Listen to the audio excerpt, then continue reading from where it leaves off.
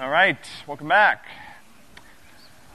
So, today, our journey with objects continues, and we're going to talk about one of the defining features about how we establish new types in Java, using the Java object system. Java organizes objects into a hierarchy that allows them to share parts of their state and behavior with other classes. And this gives us a really nice new way to design different types using Java classes to represent different types of information that are related to each other. So we don't have to keep repeating ourselves all over the place. We can build, classes that represent a certain type of data, and then subclasses of those classes that represent slight modifications to that original type of data, right? So we'll start talking about that today. We're also going to do a little bit of review of static. But the first thing I wanted to do is just talk a little bit about the midterm. So you guys did well on the midterm. I was happy overall with the summary scores.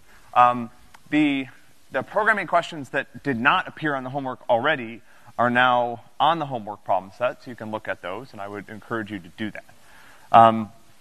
So let me talk a little bit about how to interpret your result on the midterm, because again, the primary goal of this is not to rank you into groups or not to discourage you from continuing to pursue computer science.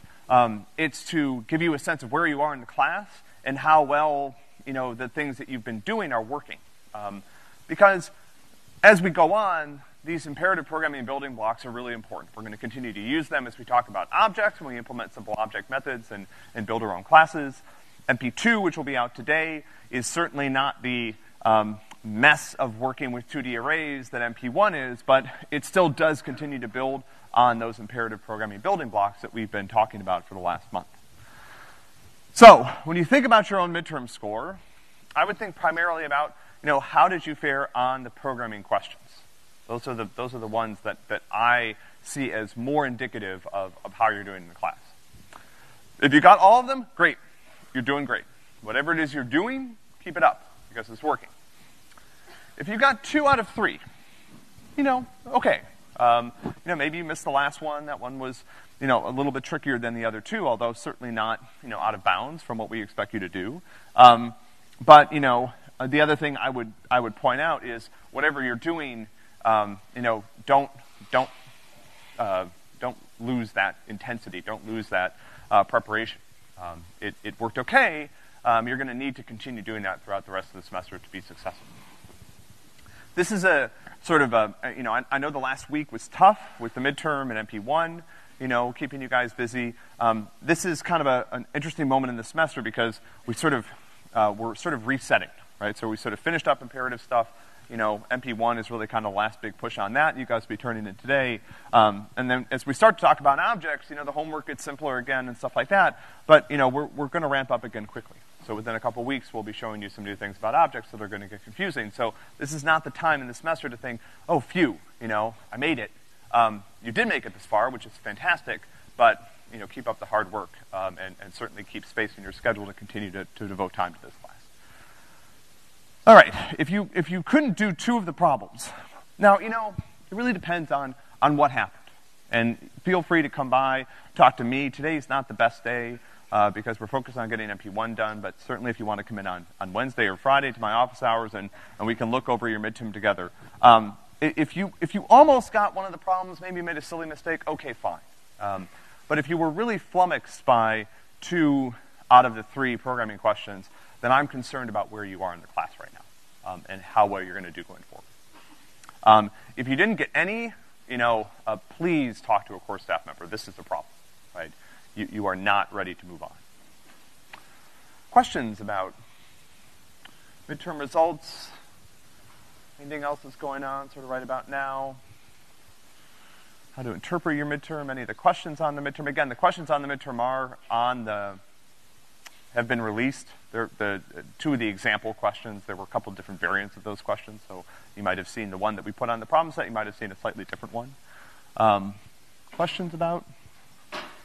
Yeah. 2%. Yeah, so the question was, how much weight does the midterm have on the grade? The 3 midterms together are worth 6% of your grade, so the first one is worth 2%. Right now, that first one is essentially covering the entire the entire space of that 6%, but as you take the second midterm and then the third midterm, that'll fill in. Yeah.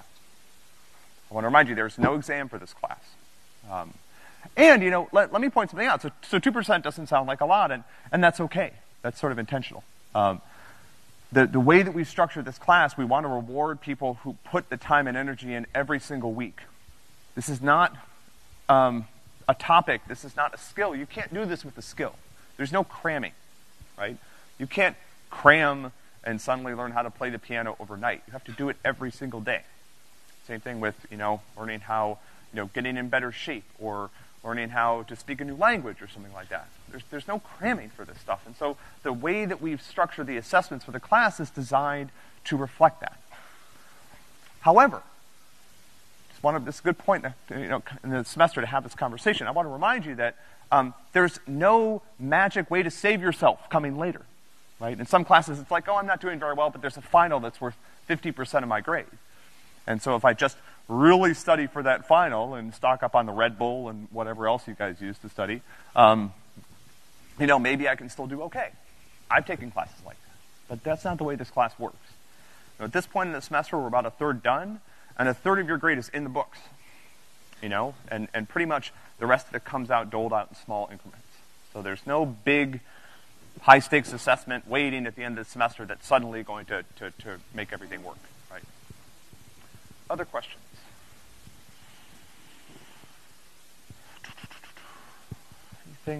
Anything at all? Anything that's on your mind? You know, anything you guys want to bring up at this point? Yeah.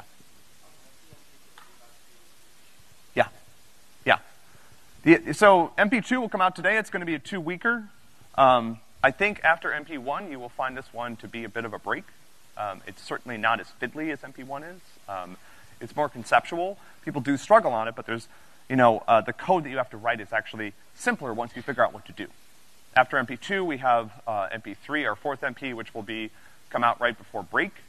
When we get back from break, we're really almost home free MP-wise. We have MP4, which is a fantastic MP, and you guys are going to love. Obviously, I'm smiling diabolically there. And then MP5 is the final project. Oh, I wanted to say something about that, because I think it's a good time to bring this up, since you guys, it's sort of a rough week, maybe last week. We're making preparations for the final project fair in the class, which is my favorite part of the class, and something that's really cool and exciting. One of the things that we're having a lot of luck with, and I just want to put this on your radar screen, is we've reached out to a bunch of companies for corporate sponsorship, and we've gotten some good replies about that. We may also have local companies that have representatives that are going to be coming to the final project fair to look at the kind of work you guys are doing. So keep this in mind as we continue to try to show you how to do these little pieces of Android on each assignment, because that's going to come in really handy when you work on the final project. And trust me, this is the #1 way to impress employers and get a job, is to do something independent. We don't give you any structure on the final project. We just say, go, build something cool. That's exactly the type of thing that employers are looking for. They don't care what you did on an assignment for a class. You know, we told you what to do. We gave you a lot of starter code and stuff like that. But if you can build something from scratch that shows your passion for technology and your ability to learn new things and, you know, cobble something together and work with other people's code and use existing libraries so that you can quickly put together something that's pretty cool, that is something that every employer wants.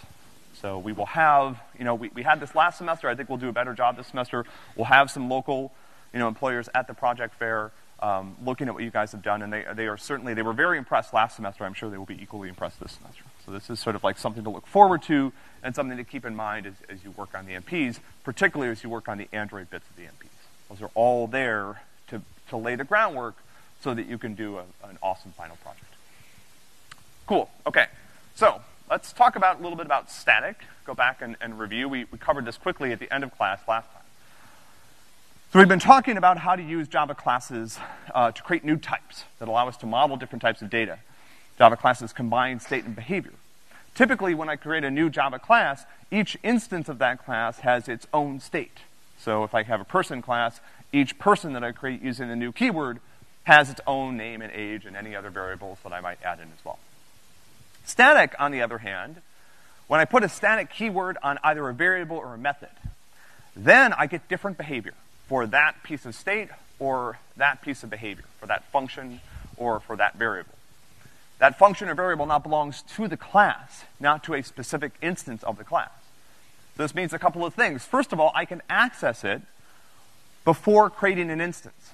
So here's an example where I have both a static variable and a static method. My static method is called printName. And you'll see down here that I can call printName. There's no new keyword anywhere. I haven't created an instance of a course, but I can still call printName. The way I do that is I use the name of the class, and then I use the dot notation and the name of the static method that I want to call. So I don't need an instance to call a static function. I can do the same thing with the variable, right? So I've declared a public static int, and I can modify that variable without having an instance of the object. However, this also means that static methods can't, I don't think this is on the slide, can't actually use any instance variables that are defined on the class, because I don't have, so essentially you can think of it this way. This is not defined inside a static method. I have no instance of the object that's currently running that method, and so I can't access any instance variables or call any instance methods.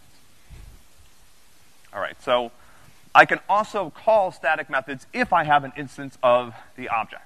So here I'm using the notation where I use the name of the class to call the static method using dot notation. Down here, I've created a new instance of the course type called CS125, and I can also access the static method using that instance. So if I have an instance of the class, I can still call static methods using the dot notation, but I don't need an instance of the class to do that. You can see that on line 9. So, I think I just said these things. Good. So, like I said, static methods can't use this, right? So here's an example where I'm mixing instance variables that belong to an instance of this particular type of Java object, in this case called in this class course again. So every individual course has a name that's of type string. But because I've created the printName method as static, I can't access this .name, and even if I just use name, I can't access name. Because I can call that method without providing an instance of the object. So the fact that I can do this on line 9, right? So when I call course.printName here, there's no instance of course that I've created. And so, there's no instance of course, meaning there's no name. And so I can't use the name inside the static method. Static variables, it's one of those danger zone things, are shared between all instances of the class. I know I'm repeating myself here, but I think this is important to cover because this is a tricky concept that tends to trip people up a little bit. So here I have a static, I've created a variable on my class, but I've marked it as static. And so if I don't mark it as static, every course has its own count. But if I do mark it as static, all instances of the course share the same count. And so if I change the count, it's visible to all instances of the course. So I create 2 instances here, 2 different courses. Now I increment the count static variable that's shared among all of them. And when I print it, they're both going to print 1. So that static variable is now shared among everybody. I can use public and private the way I would normally on instance variables and methods, on static variables and methods as well, and they work pretty much how I would expect. This is also a good chance for us to review our visibility modifiers. So if I put public on a static method, that method can be used by anybody. If I mark it as private, that static method can only be called by other methods on that class. Same thing with variables. If I put public on a static variable, anybody can modify it, read or write it. If I mark it as private, it can only be modified by methods that run on that class. All right. I just said this. Good. So one of the things that you can, and I just want to show you this because it's a common pattern, and this is something that we'll have you do for MP2. One of the things you can use static to do is you can use static to get around this problem that we had before. So remember when we were looking at constructors, we had this case where we wanted a constructor to be able to fail if I gave it invalid inputs. So if I call a constructor and I give it, invalid values, I want that constructor to be able to fail somehow so that the caller knows that it doesn't have a valid instance of the object. But based on what we know at this point, constructors can't fail. They always return a new instance of the object. So I can set it up, I can initialize the fields and things like that, but I can't fail. There's no way, a constructor doesn't return. I don't explicitly return anything, so I can't return null. And again, using the features of Java that we know about so far, there's no way to fail. That'll change in a little bit when we talk about errors, but for now, a constructor is always going to return a new instance of that type of object. So, how do I get around this problem? Let's say I want to make sure that when somebody creates a new instance of a particular type of class, they've actually provided reasonable arguments. And so what I can do is this is sometimes called a factory method or a static object creation method. I can create a static method on the class that acts a lot like a constructor. But that static method can return null if I provide invalid arguments. So let's see how to do this. So this was our example from before, where I had a storage class that I was creating. And I had my storage constructor that took an argument that was supposed to indicate how many ints this was going to store, and then I used this to initialize my internal array. Okay? So, how can this go wrong? So it's possible for me to provide invalid values to this constructor. And it's not clear what to do. What are some invalid values that I could provide here that don't make sense? Yeah. Yeah, like a negative value. What does that even mean? Right? What does it mean to store negative integers? It's like I take them out of the universe or something? This is like an antiparticle for storage. No, so the negative values clearly don't make any sense. What's another value that doesn't make any sense? Remember, the way that we had defined this, it wasn't going to allow the number of integers it stored to change later. And so what's another value that I might want to reject?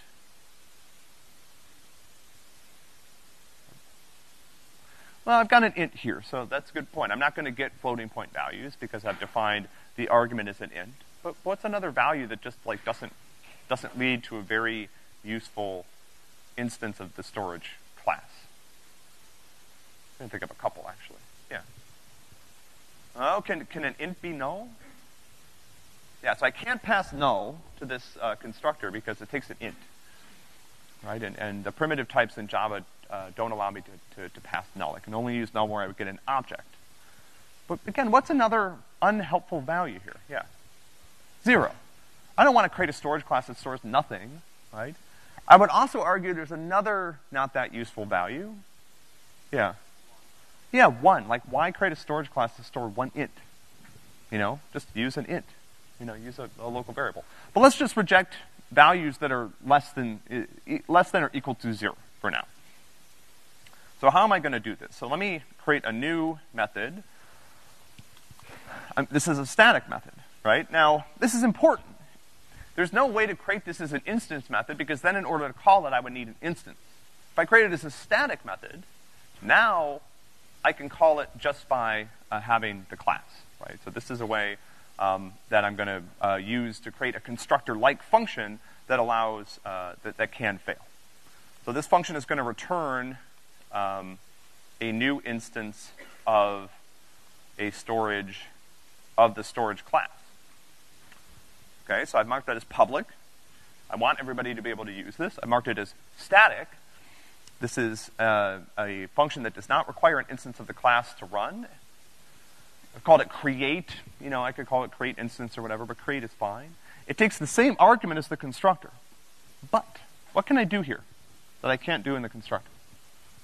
Somebody write a little bit of this code for me. Help me out here. What can I do to, yeah.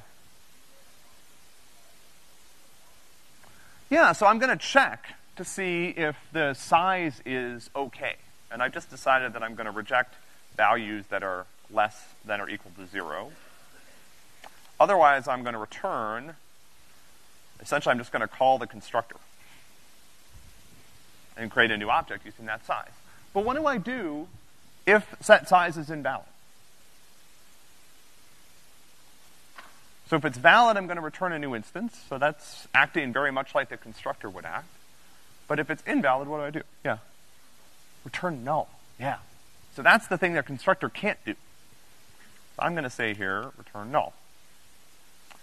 So now down here, let's create a new instance of the storage class. And I'm going to use this storage.create. And let's pass 0. Make sure that this works. Yeah, so now if I pass it an invalid value, and I can use negative values here as well, right?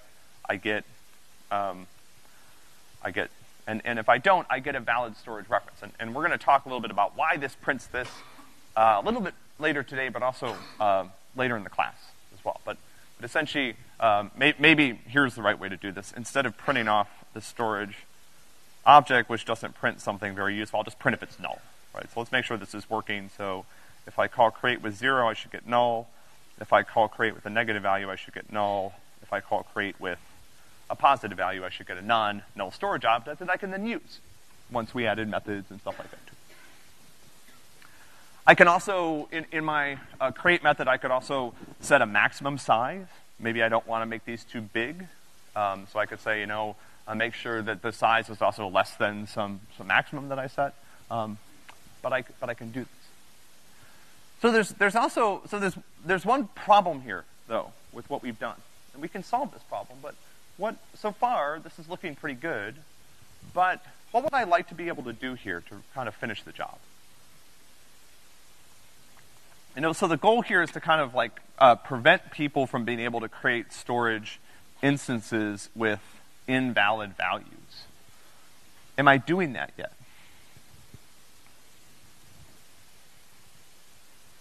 I'm close. I'm not quite there. Yeah.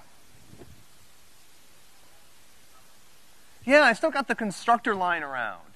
And so there's no way, let's say that somebody doesn't read the documentation. I know you guys would never do that. But let's say that somebody does this. Now I've got the problem that I was trying to avoid. So someone can still call my constructor, and now I've got this negative array size exception because I've tried to create an array with negative size. And even Java knows that that's a bad idea. So, anyone know how to fix this? Interesting combination of things that we've already seen. Yeah. Yeah. Can I use a visibility modifier on a constructor? Turns out I can.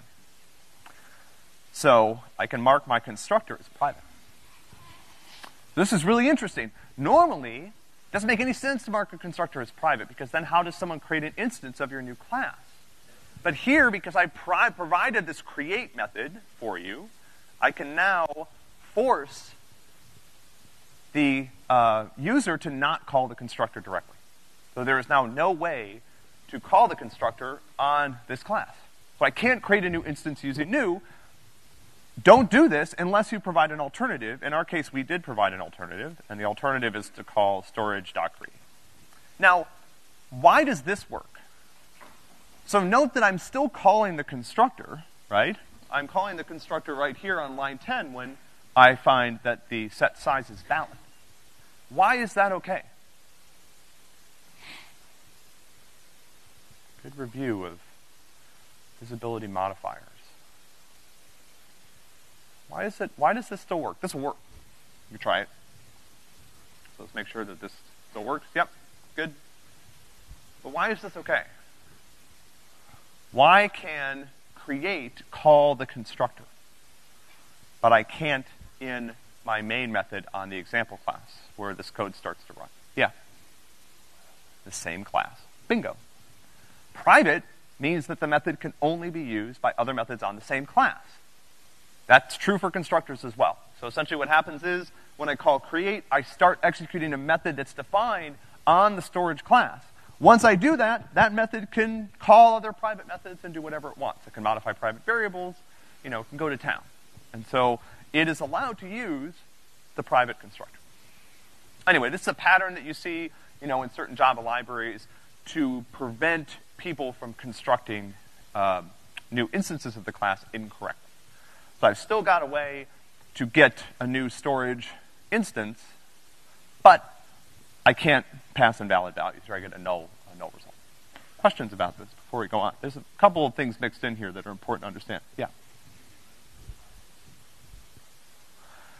No, okay, great question. So the question is, can I get rid of the private storage constructor? If I did that, how would I create a new instance of storage? Yeah, it's a good question. If I want to create a new object in Java, I always have to use a new keyword, and I need a constructor. Now, what I've shown you here is the case where the constructor is not visible to the outside world. So if you created this and you published this online, nobody would know that your class had a constructor. But it always has to have a constructor. If you want to create instances of a class, it has to have a constructor. So the other thing I want to point out, which is interesting here, people might say, well, can't I, remember that if I didn't define a constructor, there was still a default constructor, right? So can I do something like this? Let's try to create a new storage. Okay. So this is a separate problem, right? Yeah, okay. So if I don't provide a constructor for a class, I get a default public constructor that takes no arguments. But as soon as you define a constructor for a class, that default constructor doesn't get used anymore. So the fact that I've defined a constructor here, even though it's private, means that I can no longer call this the default constructor anymore. So if I don't provide a constructor, I get this default constructor that doesn't do any setup for me. As soon as I provide any constructor, even if that constructor is private, I no longer have access to that default constructor. So this is nice, because essentially, by providing this private constructor, I can ensure that people create instances of my class in exactly the way that I want. Good question. Other questions about it? Again, this feels like kind of a random example, but there's a lot of important concepts here from the last week that are built into this. We've got a constructor, we've got a static method, we've got some visibility modifiers here and there to control access to our class, and we've got little bits of imperative programming as we still do. Okay, let's go on. Brief. So this part of the class always feels to me like sort of Java keyword bingo, right? So you can now fill in final on your bingo card. Because we're talking about keywords in Java, and final is one of them. And final is actually really easy to talk about. There's 2 slides on this. I want to mention this because you do see it, and it's important. So if I mark a variable as final, and we're only going to talk about marking variables as final, final also has a meaning when it's applied to a method or a function as well, but it's most often seen used on variables, or that's what we're going to talk about. When I mark a variable as final, it means that that variable's value cannot be modified. And so this is most commonly used to establish constants. You have seen this on, I think we did this on MP0. Definitely did it on MP1. You may see it, I don't think we have any on MP2. So here's an example of how to create a constant in Java. This is a symbolic constant. So what I'm doing here, and this is the way to get around those check style magic number errors. This is the right way to do it. And this is, this is sort of like the epitome of Java keywords, right? So here I've got a public static final int. So what does that mean? Okay, public. That means that anybody can read or write it, except that it's final, which means that I can't modify it. So anybody can only read it. Static, there's only one version of this, and that makes, it almost always makes sense to mark a constant value as static because you don't need, it's never going to change. So there's no reason to make a copy of it per instance. So I've got a public variable of type int. I marked it as static, so there's only one copy associated with the class, and final, it cannot be changed. When you do this, checkstyle and Java convention indicates that you use a different naming convention for the variable's name. Again, you've seen this already, and checkstyle may have yelled at you for this. All capitals with underscores between words instead of camel case, right? So we normally do camel case, which you guys have seen and are probably used to. There's probably a name for this, but I don't know what it is. But you can see, you can still separate words using underscores. Everything is all in caps.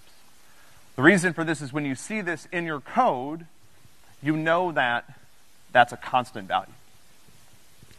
Why use a symbolic constant like this in your code? Why not just use the value 8?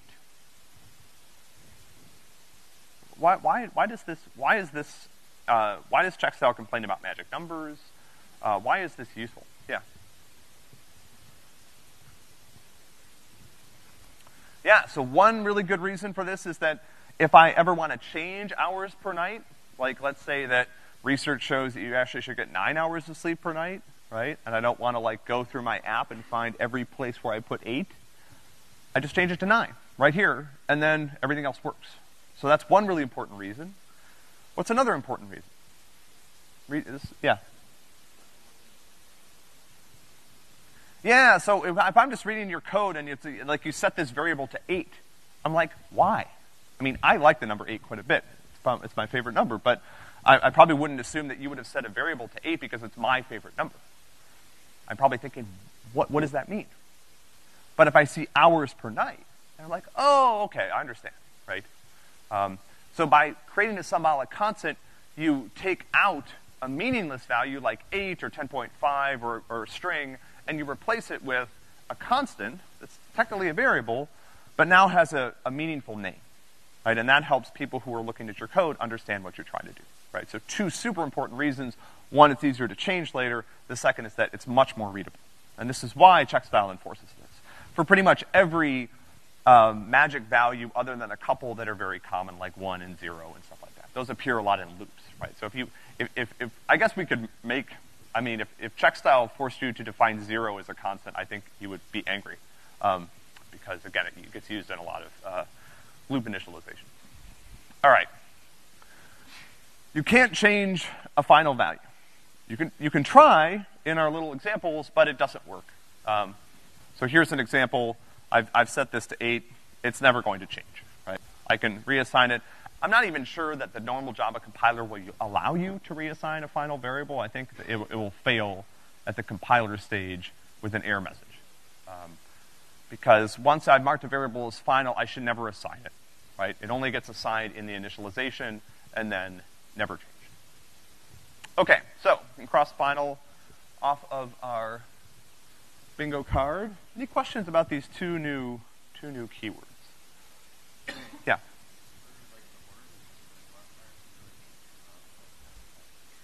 Yeah, great question. So the question is, does the order of the visibility modifiers, and I would call them keywords, right? So if I look over here at this initialization, I have a type, a name, and my initialization, and then I've got this whole keyword thing going over here. And I'm trying to think. I think you can get up to 4 or 5 keywords in Java, right? It really can go a little insane. Does the order matter? No. However, there is a standard ordering, and if you get it wrong, Checkstyle will complain. And I think Android Studio will also point out. So there's a standard ordering that you sort of get used to seeing. The public or private typically comes first. Static fits in there if needed. Final comes after static. And so there's a canonical ordering of those keywords. So you typically see them in the same order when they're all present. But the order doesn't matter. A public final static variable is the same thing as a static final public variable. Good question. Other questions about these? Yeah.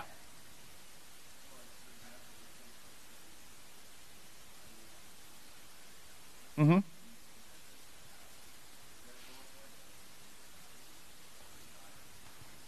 Yeah, so the question is, how do I use it? So if in my code, let's say I have a bunch of places where I have an app that's essentially encouraging somebody to get the right amount of sleep, right? And I've got a bunch of places where I want to either tell them how much sleep they're supposed to get or check to see if they got enough or whatever, right? If I use hours per night every time I'm checking to see if an amount is the right amount of sleep, then later if I go back and change that to 9, everything still works. Does that make sense? So for example, I might have a screen that says you're supposed to get hours per night of sleep. Right now that's 8. If I change it to 9, now it prints 9. I might have a piece of code somewhere that calculates how much sleep somebody got and says if it's greater than or equal to hours per night, you got enough sleep. If it's not, you need to get more sleep, right? If I use hours per night there, and I change hours per night later to 9, then that still works, right? So as long as I use this, now, if I start using 8 all over the place, I don't get the benefit. I have to use the constant, right? I have to use it in order for that to work. Yeah, question? Yeah, whenever I have a final variable, there's no reason to have a copy of it per instance, right? This also allows me to use it outside of the class. So a lot of times classes provide these sort of constants. So for example, I might want to say something like example, if, sleep is greater than example.hours per night, do something, right? So I don't want to associate it with particular. Yeah, the question was why make this static? Good questions. Okay, let's go for, ooh, look at this. I didn't realize I could do that. It's not very useful, but kind of weird. All right. All right. So now I want to pose a puzzle to you. Actually, I have a really fun lab we're doing for this week, where you guys are going to get to solve some more code-related puzzles, but this is a different kind of puzzle. Okay. I've got an example class here. And I've got a static method on it called main that's going to be run when I run this piece of code. But here's what I want to know. Why does this code work? It will. The output doesn't necessarily make a lot of sense, but it doesn't crash, and it does print something. So what I want to know is why. So why shouldn't this work? Someone tell me that. So I've got this class example. How many methods have I declared on this class? One static method called main. That's, remember with our slide examples now, that's where we start running the code. But wait, I see something weird. What is weird about this? What is there's something inexplicable about this example. There's something here that should not work. And yet does. What is that? Yeah.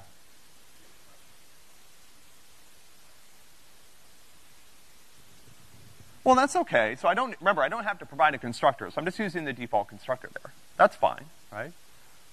But we're getting warmer.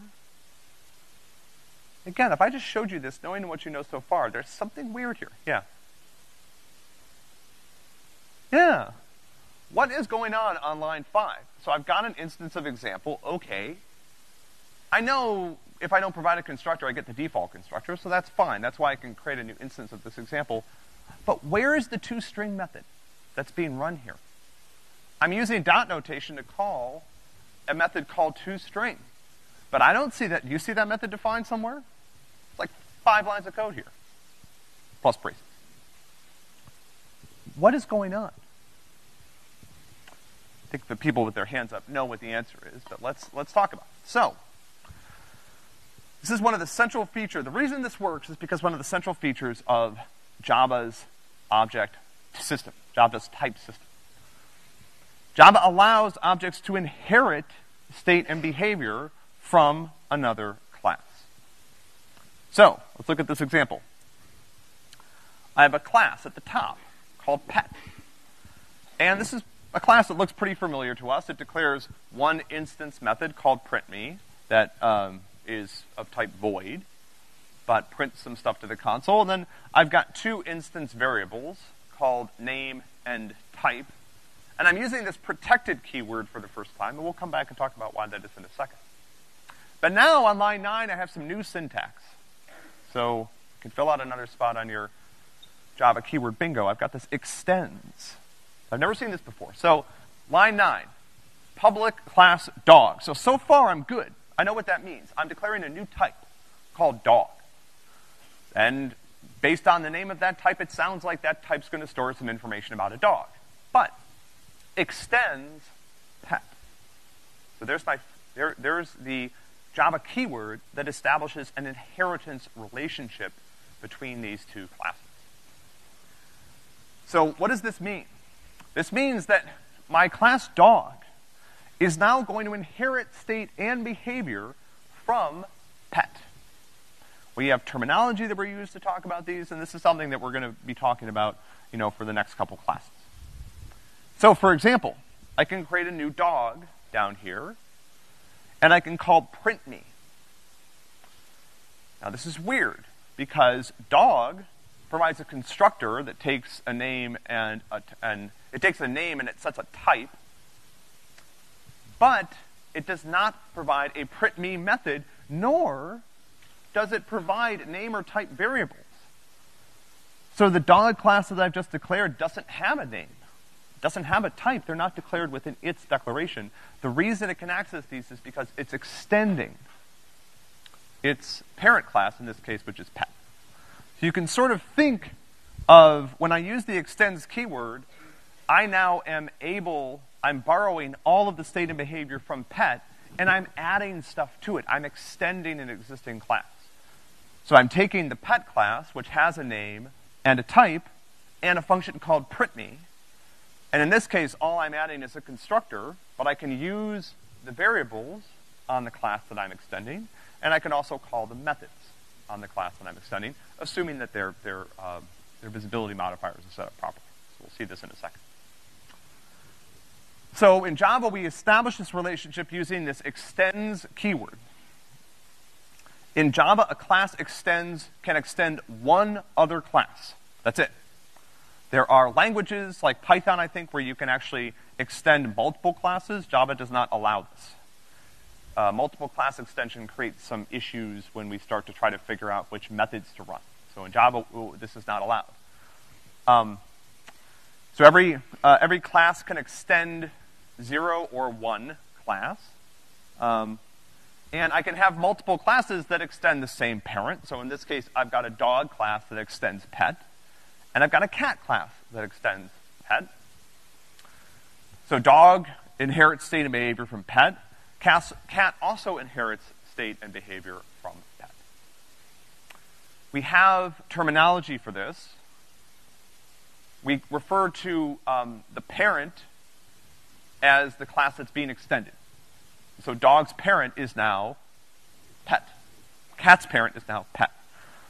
We can also go the other direction. We can talk about descendants or children. We can say that both dog and cat are children of the pet class because they extend. Now again, in this case, this is kind of a silly example. All these classes are empty, but this is just to show you the terminology. Okay. We can have multiple levels of inheritance in Java. Classes can extend classes that extend other classes. So in this case, I've got a pet class. On line 2, I'm declaring a dog class that extends pet, so it's going to inherit state and behavior from pet. And then on line 3, I have a mutt class that extends dog. So mutt now inherits state and behavior from dog and state and behavior from pet. Dog inherits state and behavior from pet. So I inherit the state and behavior of all of my ancestors, all the classes above me. So anything that I add to pet will be usable in both dog and mutt. Anything that I add to dog will be usable in mutt. Anything that I add to mutt will only be usable in mutt. Yeah, sorry. Great question. So the question is, will private variables also be accessible? No. Right? And we'll talk about how those visibility modifiers work in a minute. Yeah. If I mark something private, it's only available on that class. Yeah, it's a good question. Okay. So let's talk a little bit. Before when we talked about visibility modifiers, I said we had public, we had private, and there were 2 more actually, and one of them is called protected. The idea behind a protected variable. So let's now distinguish about how these work. So a public variable, for example, anybody can read or write, can see and set. Right? They can use the variable any way they want. A private variable is only accessible on that class. Okay? So even its descendants don't have access to that. A protected variable is supposed to be accessible to the class and to its descendants. So if I mark something as protected, it means that not everybody can use it, just classes that extend me or extend classes that extend me. Any class that is lower than me on the class hierarchy can use that value. So public, anybody can read or write. Private, only methods defined on that class, not its descendants, can use that value. Protected variable can only be read or written by methods defined on that class or its descendants. All right, so here's an example. This is the one I just showed you a minute ago. So now I'm running this main method. I'm creating a new dog named Choo-Choo. Choo-Choo sets its own name and its type. These are variables that are not defined on the dog class. They're defined on the pet class. And they're marked as protected. If I mark this as private, what's going to happen? So now I have an error. Because what happens is dog is now trying to set a variable that's marked as private in the pet class. I'm not allowed to do that. So if I set this back to protected, then this example is going to work again. So protected means that I can modify those variables, any methods defined on that class or on its descendants. So the descendants in this case is dog. So protected, if you fiddle around with this a little bit, and I'm not going to spend very much time here, you'll find out that protected doesn't seem to work exactly how you would expect. And this is because, so this will actually work, right? In fact, I can do it right over here, right? So I've got example, let's set choo-choo.name is equal to Ziz, this is Ziz, yeah. So you might wonder, like, wait, you just said that wouldn't work. Because example is not related to pet. So why does this work? It works because the rules about protected are a little bit more complicated. So protected means that the variable can be read or written by a class's descendants, any class that extends that class, or anybody in the same package. And we haven't talked about packages. We may not this semester. This is a way of organizing Java code that is not particularly interesting to discuss in class, but I just want to point this out in case you're confused about how protected works. But the idea is, if somebody in another piece of code extends my class, marking a variable as protected means that they can modify.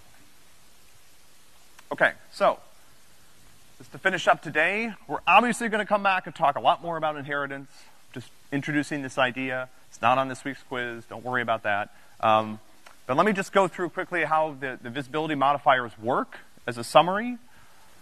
So public variables, read or written by anyone. Private variables, only accessible to methods defined on the same class as that variable. Protected variables can be used by any class that is a descendant of the class in any package or any other class in the same package as that class. Methods, public, anybody can call the method. Private, only be called by other methods defined on that class. And protected works similarly to the variables. Anybody in the package can call it, otherwise that method can only be called by descendants of that class. Okay, this is where I'm going to stop for today. Just have a couple of quick announcements. MP1 is due at 5. Good luck finishing up MP1. Labs will resume as usual tomorrow. I know we took a week off last week, but we have a cool activity for you guys to work on tomorrow. MP2 will be out tonight.